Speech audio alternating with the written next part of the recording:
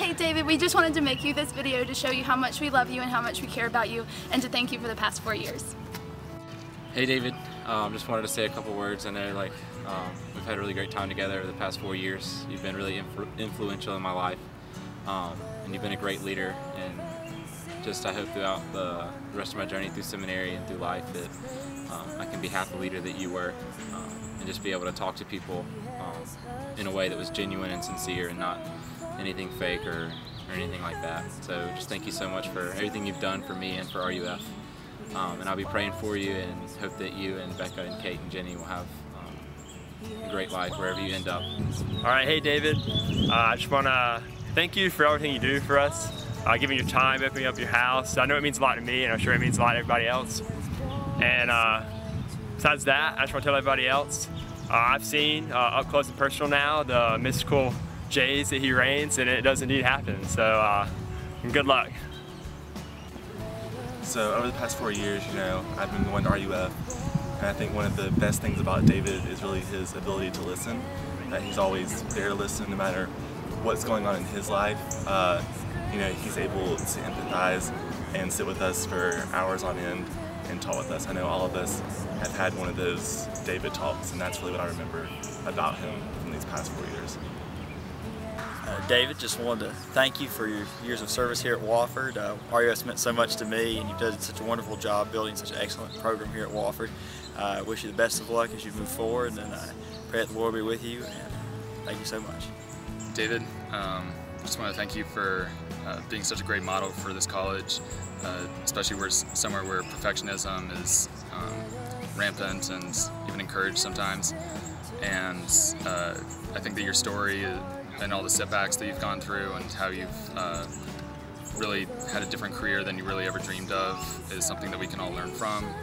And I just want you to know, I think you're one of those, I see you as one of the most successful people I know, and I can only hope to one day have a family as beautiful as yours and to have such a profound impact on so many people. Thank you so much. I wish all the best for you in the future. David, you've been a real blessing the past 4 years. You're a great person to talk to. You're very calm. You seem to know exactly what to say. You always listen very attentively. Even though I never rained J's with you, I still enjoyed all of our hanging out time.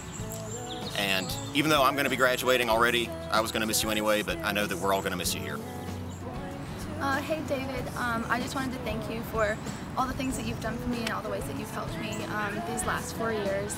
I've had problems big and small, and you've helped me through all of them. I also wanted to just let you know that I think that you are an incredible example of what a successful leader and a successful ministry looks like.